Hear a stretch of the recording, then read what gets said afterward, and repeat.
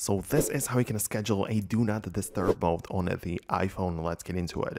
You can now go ahead and open up the settings on your iPhone and scroll down to find the focus section.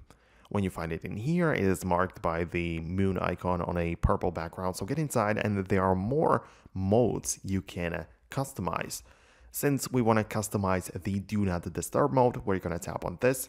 And upon scrolling down a bit more, we have the scheduling. So if you click on add a schedule, you have more things to pick from. First of all, let me talk about smart activation, which means that it will automatically turn it on at the relevant times throughout the day based on signals like your location, app usage, and more. So if you would like to try it out, go ahead and do so. Perhaps it will work good for you. It is essentially based on using some productivity apps. If you would, for example, open up a calendar every day at like 7 a.m. or whatever, the phone would then figure it out and it would just turn on this do not disturb mode upon that date, time, and location data that it has. So you can do that if you wish.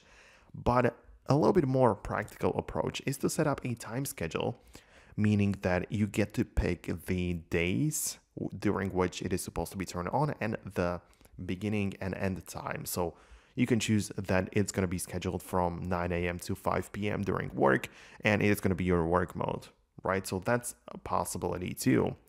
Another thing is the app mode, which is very useful, to be honest, because a lot of times when I open up Gmail or I open up a productivity app like a note-taking or something I use where I need to focus, it is a good idea to open up that app and then just have everything else filtered. No notifications, no apps, no messages.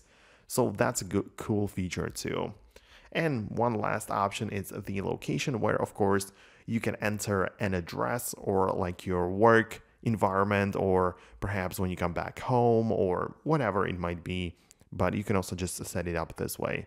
So that's how it works. I don't want to drag it out and make the video any longer than it needs to be. So hit the thumbs up if you like it, subscribe below, and I'm going to see you in the next tutorial in the future.